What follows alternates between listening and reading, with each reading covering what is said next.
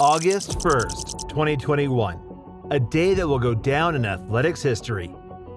The first Olympic champion in the 100-meter of the post-Bolt era was crowned. Unlike what most had anticipated, it was not an American who won.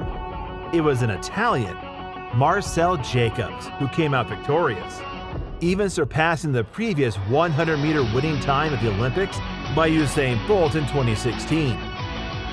This moment was an iconic one, ushering in a brand new champion from a nation not strange to sprinting success and had longed for someone to fill the void left after the Pietromania era ended in the 80s.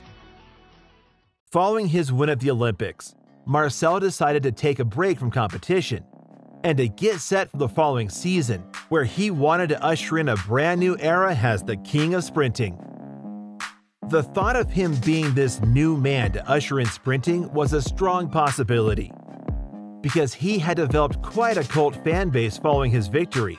And on top of that, his numbers were incredible, because he even had a split of 8.91 in the 4x1 at the World Relays earlier that year, one of the fastest legs ever done in a relay. He started that journey quite well in 2022, as he became the world champion in the 60-meter, defeating Christian Coleman in a photo finish. His win ensured that he remained unbeaten in the 60-meter for the season, as well as end a 6-year unbeaten streak for Coleman in the 60-meter. Such a victory firmly placed him as the guy fans should look out for, the guy who will rule sprinting and lead it in a brand new era. That is, until a ghost of the past struck. Now, it was time to head outdoors after a successful indoor campaign, and the Olympic champion decided to open his campaign in his home country, which he won, not in a spectacular time, but a solid 10.04.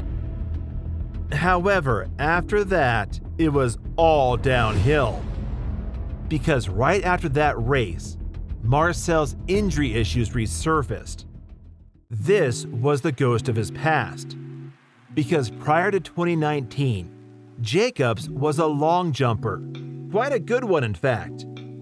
He broke his national under-20 record back in 2013 and managed to leap a mighty 8.48 meters back in 2016.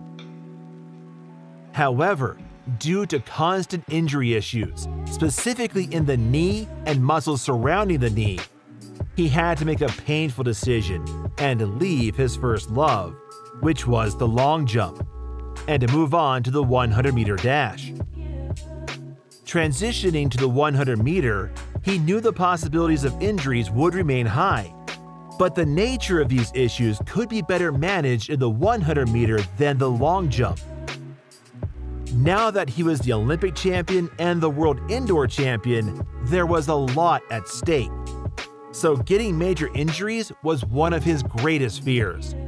And as such, he was heavily cautious, leading him to pull out of the Prefontaine Classics 100-meter, where he was set to clash against Fred Kerley in a rematch of the Olympic finals. After that, Jacobs remained inactive in competitions and only showed up at his national championship over a month later, before heading to the World Championships in Oregon. During all that, Marcell was unhealthy, and after finishing second in the prelims, withdrew from the World Championships. Even though the reason for withdrawing was injury, it still hurt his stock heavily. And even his own cult following began losing faith in the legitimacy of his Olympic crown. And as soon as Fred Kerley became the new world champion, his grip on the sprinting supremacy had loosened by a lot. Not even winning the European Championships later that year helped. In fact, it hurt him even more, because he failed to show up at the big meets. This trend continued into 2023. Injuries continually affected the Italian, only allowing him to run a single 100-meter race so far this season, one in which he finished 7th. So now he has a lot of issues to fix. He has to reignite some sort of belief from the fans. And that begins by first defeating the constant injuries. This in itself is difficult. But even though many doubt his ability, from what he was able to do from his short stint on top, we can see that he is a very high caliber athlete. Just an extremely unlucky one.